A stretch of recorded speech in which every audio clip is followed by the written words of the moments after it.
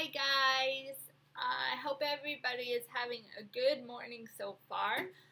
Couple of quick updates for how I was yesterday. And again, thank you guys so much for all of your wonderful, encouraging words and just your love as I shared the hard stuff yesterday. I've just been so blessed by everybody's just love and encouragement. So thank you, everybody. I successfully made my mom's breakfast this morning. We have a family tradition that on birthdays, the person gets to say whatever they want for breakfast and get to have it in bed. So I did that without burning the house down, and I turned the stove off successfully, and also didn't cut my finger off while I was cutting her strawberries for her waffles. So that was big time success, I think. Let's see. Oh yes. So just HD updates today. Yes, I think pretty good. Well, my son slept 8 hours for his first stretch. Was awesome because I was able to sleep until he woke up. He woke up at 4 o'clock. So I was really amazed like how good I was sleeping when I heard him crying, because I almost never just zonk out like that. But then I was not able to go back to sleep after 4 o'clock, so I am a little sleep deprived this morning. But again, was grateful that he slept for as long as he did, and then he actually went right back to sleep until Mima went in to get him at 8 o'clock this morning.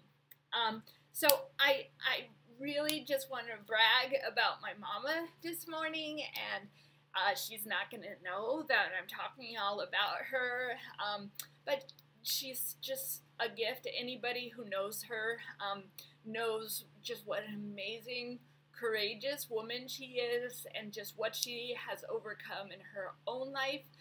Truly inspires me, and so it's just cool to have her around on her birthday, so that I can just bless her and make a big fuss over her, because it's been years, maybe 5 or 6 years since I've been with her on her birthday. So, and I am the only one who's here, well, other than my son, who also is, trying to make her day feel special. But because of that, I just wanted to talk about how amazing she is.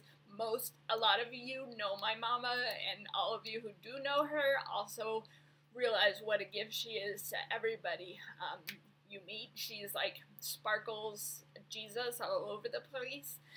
So I am going to play her favorite song. Well, I'm going to attach the link. Her favorite song is Orphan Train, and the other day she was singing it really loud. We do that in my family. We sing songs really loud and obnoxiously sometimes, just, because we're excited. So she keeps saying she wants this played at her funeral, and I know it's not her funeral, thank God. She's never going to die, in my opinion. Jesus is going to keep her around forever, so I never have to say goodbye to her. But anyway, this song is really special to her, Orphan Train, so I'm going to put the lyrics in them, because they're also really powerful to the people who are struggling with HD too, or any other hard stuff in your life. And then I'm going to put the link to the song at the bottom, so you guys have to keep this surprise. Don't post it on Facebook or anything that I'm talking about her. It's part of her birthday surprise, so I'm swearing you all to secrecy. Okay, that's all I have to say today, you guys. And again, shh. But thank you, and I'll talk. You guys know when I have more to say. Bye.